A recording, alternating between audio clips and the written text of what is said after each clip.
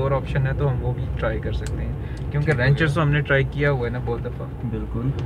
तो ये बताओ, चाय पीनी है यार चाय फिर खाना चाय के साथ मतलब? हाँ हाँ हो जाए।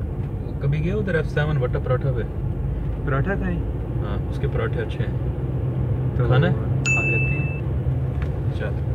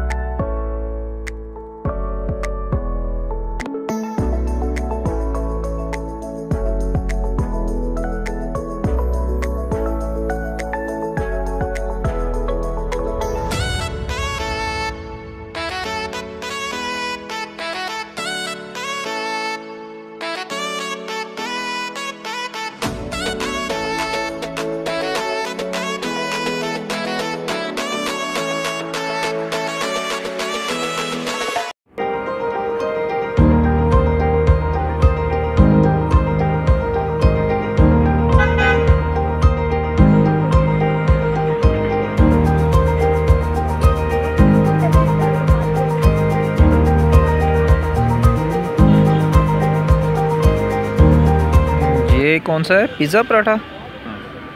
ये पिज़्ज़ा पराठा आ गया। ये कौन सा है? कीमा पराठा।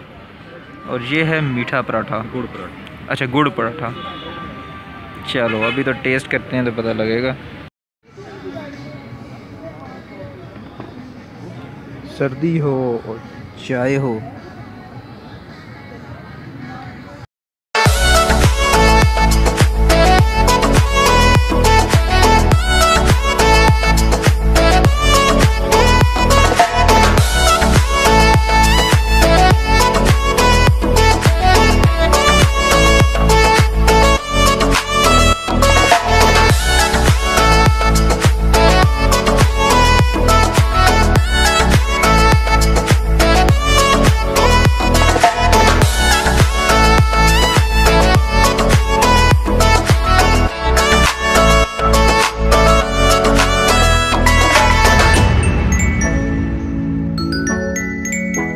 अच्छा जी, तो सर अभी हम वटा पराठा जो है वो खा कर आए हैं।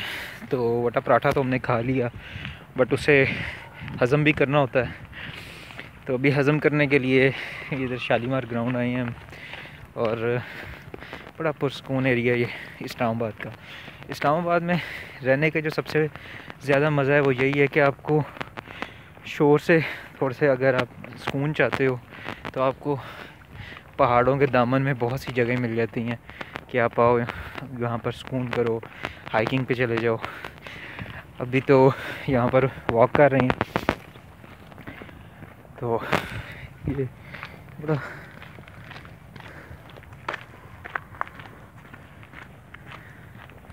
मैं आपको वटा पराठा के बारे में बताऊं तो वो एक बड़ा ज़बरदस्त जो है खाना था उनका।